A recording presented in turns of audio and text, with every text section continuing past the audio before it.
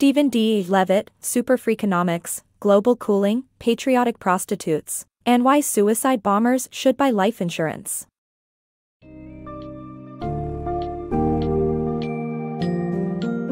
Welcome to the engaging and provocative world of SuperFreakonomics, where authors StevenDLevitt and Steven J. Dubner uncover hidden truths behind complex human behaviors.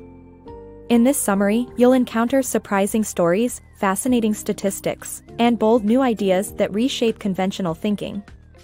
Learn how economists analyze the world around them, discover the unexpected links between prostitution and the economy, and delve into terrorism prevention through the power of data. As we venture into these varied subjects, each one shines a light on the importance of innovative thinking and considering issues from new perspectives.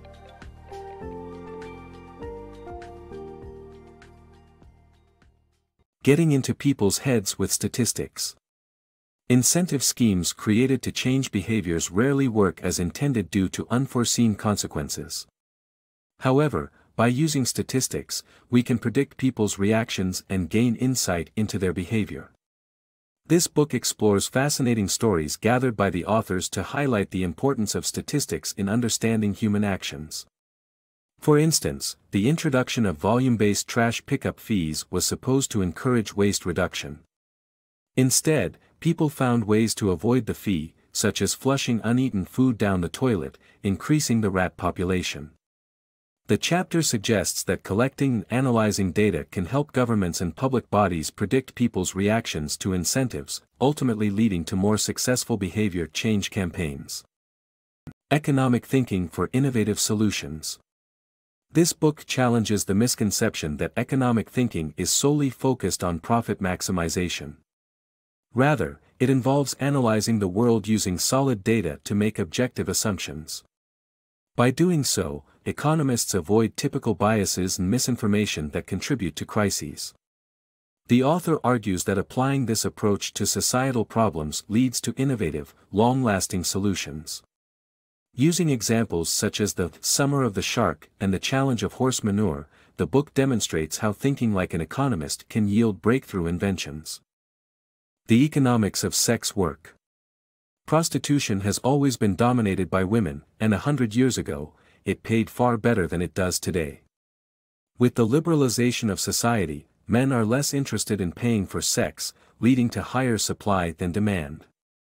Sex workers adjust their prices based on their perceived demand and are quick to offer their services during short-term events where demand increases.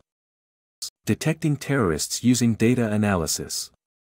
Terrorism is a constant threat, but data analysis can help identify potential terrorists before they act. Contrary to popular belief, they are often well-educated and from affluent backgrounds, motivated by political goals rather than personal gain. Traditional anti-terror measures are inefficient, but an algorithm analyzing banking details can identify potential suspects by distinguishing positive and negative indicators. Positive indicators, such as renting and being a student, are common characteristics among terrorists, while negative indicators, such as investing in life insurance, are atypical. Although not perfect, this algorithm offers a valuable tool for detecting suspects who might otherwise go unnoticed. Altruism or apathy. In this book summary, we delve into the phenomenon of bystander apathy that came into the limelight through the Kitty Genovese case in 1964 and how society's view on altruism changed over 2 decades. The author also discusses the dictator game, an experiment that aimed to measure a person's willingness to divide their money with a stranger, providing insights into society's views on altruism and how experimental economist John List adapted the game to test people's altruistic tendencies. Surprisingly, only 6% gave away the money while 66% took it for themselves, challenging the myth of the kind and generous human. The power of data in problem solving.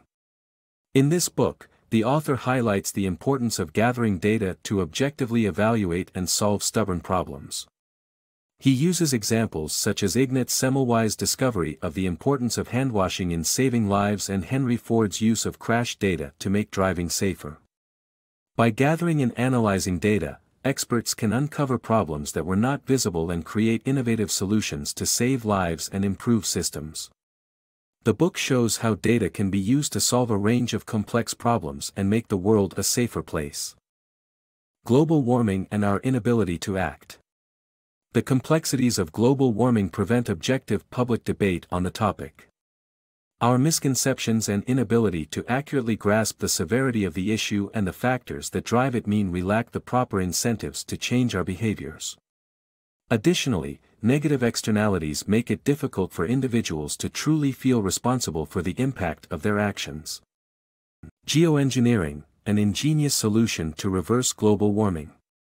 Investing money to avert a future problem seems unattractive as a fast solution might appear in the future. However, intervening in the global climate system through geoengineering could be a cheap and fast solution to reverse global warming. In 1992, a report revealed that pumping 100,000 tons of sulfur dioxide each year in the atmosphere would reduce warming and cool down the planet. This method, called Budiko's blanket, named after a climatologist, would create a haze cover in the atmosphere and would be cheap, easy, and reversible. We only need to use a hose-shaped device to pump existing power plants' emissions into the stratosphere. Despite seeming strange to fight pollution with more pollution, data suggests that this method could work. Importantly, it would cost $250 million, which is $50 million less than what Al Gore's foundation spends each year on increasing public awareness alone.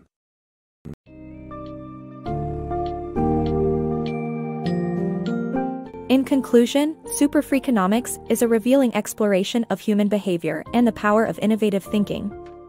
The book dares to tackle topics like prostitution, terrorism, and global warming with fresh ideas and critical thinking, proving that conventional wisdom can often be defied.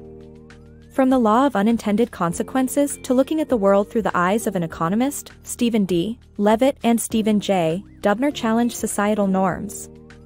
Ultimately, the authors encourage us to analyze difficult problems from new angles and to make data-driven decisions to understand the world in a more objective light. Be prepared to question everything you thought you knew and get ready to embrace a whole new way of thinking.